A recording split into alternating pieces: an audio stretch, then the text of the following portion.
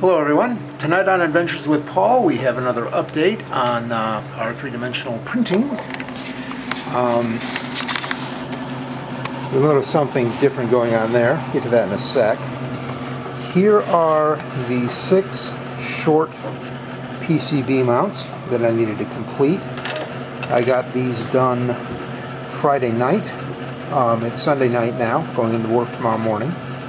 I also got 24 of the little caps that go on the top of these. About half of the spots for them will get populated. We have 2 short ones and 2 long ones. I'm just going to show with short ones here. And if these were the long ones, that would be the wide orientation of the card. I put a cap there, there, there, and there. So 6 to hold the board in. And this completes the circuit board mounts that I've been working on doing. So I moved on to my VESA mount. This is the original that came from the manufacturer. You'll notice that there's an angle to the top of that. That held the computer at an angle behind the monitor, and that just wasn't working out for us. Also, you can see it's rather narrow, so it wasn't providing real sturdy support.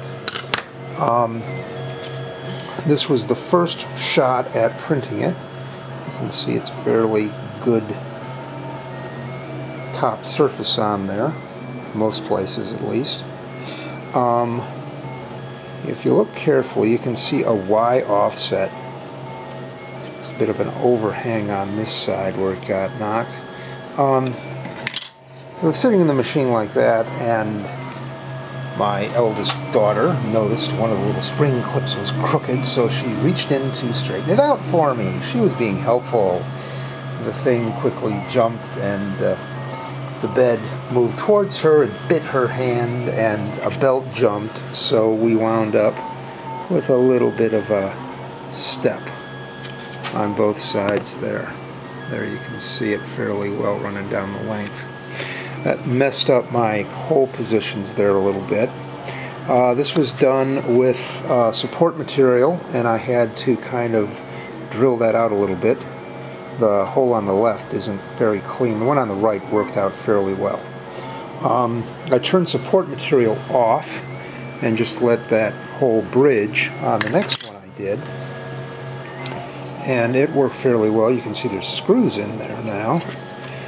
That little plastic piece there in the middle is from the factory, and I stole it off of this, screws and all, and screwed it onto my new one.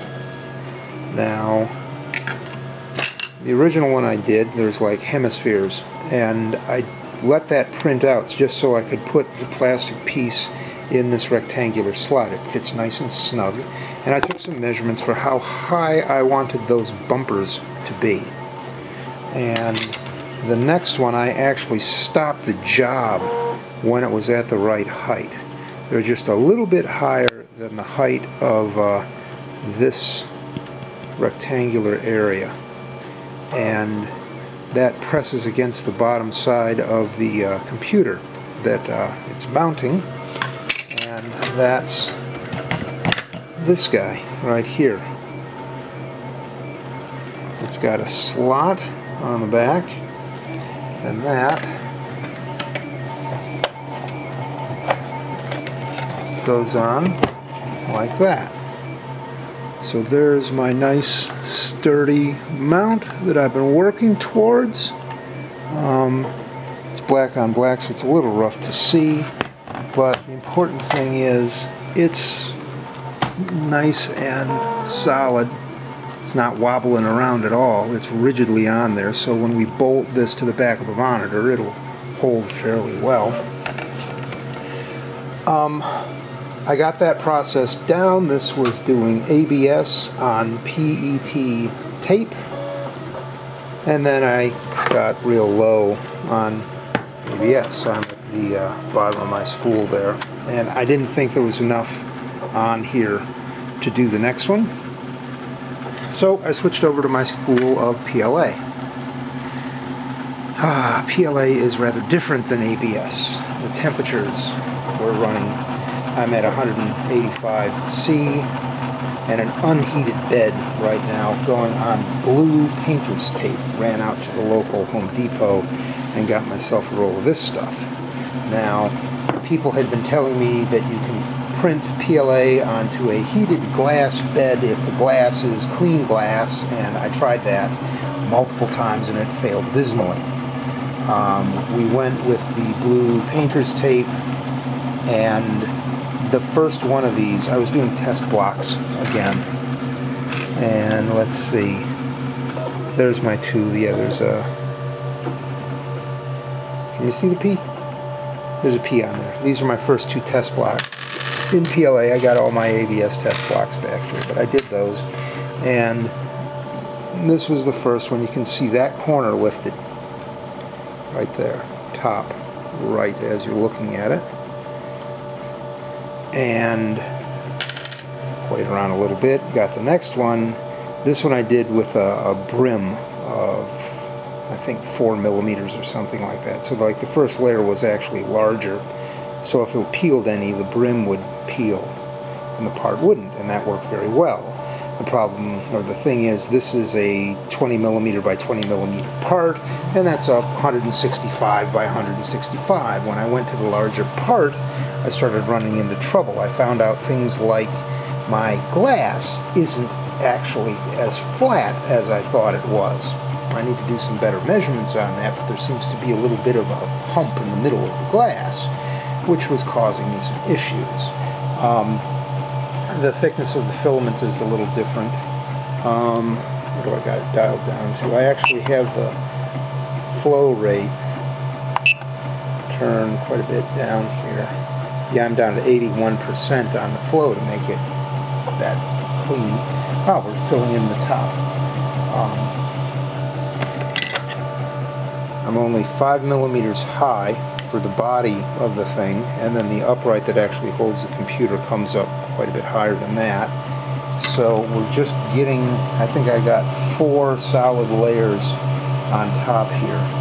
I'm not certain that my finish will be all that clean. We'll see. I may have to up that flow rate a bit for the next one. It almost seemed that 81 was still too much when I was doing the initial layers. You can see I got a, that's what the brim looks like when it's down. There's like one layer that's larger than the part, and it's set down on the tape very nicely. It's not lifting anywhere. So this stuff is not as inclined to lift, at least off of the blue tape. I haven't tried removing anything. This is the first thing I've actually printed on blue tape. I didn't bother doing a test block on this.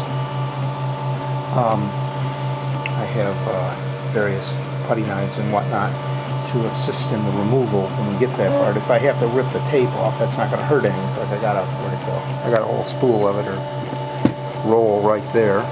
It was $8, $10, I don't know. Anyhow, so that's where we stand. I'm going to go into the office with all my circuit card mounts tomorrow, make a bunch of people happy.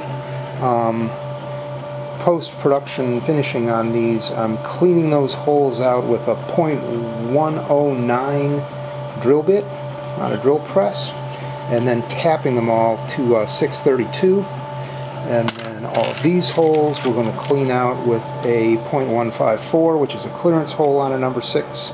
So we'll use number 6 screws to bolt the circuit cards to the stainless steel plate that everything's mounted on. I'm going to go in and show these off. That one, I'm probably going to touch the support bumps there on a disc sander and get them sanded down to the height I want them, and try installing another one of those plastic blocks from one of these mounts on here. This one will probably be usable as well. I don't think my little Y offset is going to cause that much trouble. The worst thing that'll do is cause a difficulty in lining up those holes, and I might be able to just oblong them a little bit to make it work. But that's where things stand. Rather successful weekend, really. When I was doing those 6 supports there, they went one right after the other with no failures the whole night, which was just amazing, seeing the difficulties I was having before that. Aside from my daughter reaching in with the clip adjustment there, the first VESA mount almost came off perfectly as well. The second one definitely came off well. The only issue there was that I wasn't finished with the design, so I went in and adjusted the model for this one. So when it's done, it will make those four support, their hemispheres actually sitting on top of that platform, but I've shortened them down to where they're supposed to be. So that's where it stands. More is at hand.